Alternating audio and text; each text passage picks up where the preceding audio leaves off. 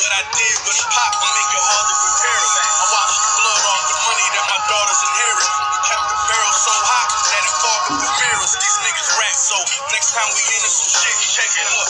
I ain't gonna flip you, I'm getting your bitch straight up early. Serve you 28 grams with breakfast. And I can charge tuition and give you my wrist rent in the trap for 5 straight hours. Blending up, find great powder. The fumes knock you out like Dante Wilder. I call it get rich music, but y'all say albums for niggas who caught the long bids and lost their values. Crazy up in Attica, they wildin' up the same scene. Me against the world like Pat Riley in the dream team. Level 3 vest, Mac 90 with a green bean. Dead body on the dead body, I done seen things. I can ride back with a stress, fly packs to your steps, but I'm taxed to the death. I used to want to get a contract with the Knicks. That changed when I got in contact with a connect. Look, let's do or die, nigga, you decide. Last nigga shot at me and missed, it was like committing suicide.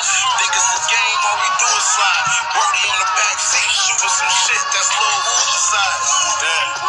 Only hitting above the neck. I stopped robbing, gave the mask and the gloves a rest. I flew Cali just to find a new drug connect. And I still got a good rapport with all the plugs I met. I don't know why you pussy niggas bother.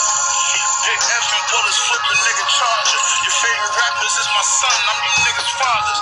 I'm the reason all them niggas trying to spit it hard.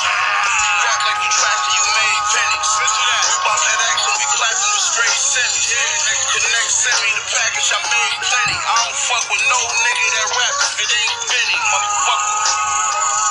Yeah, I remember back when I was young and the crack usage was at its highest rate, and sometimes the trap houses would dry out and be out of drugs. That's why every time I went to buy and re-up, I would hide 7 grams for droughts and whenever times got rough. That's when I would raise my prices up. 800 would jump to 1,000 for some in powder form. That was so powerful I had to hit it with isotol. I used to wish my life was all that it's become, so why would I regret anything I ever saw done, especially the shit that they ain't catch me for, and I know for a fact I was wrong.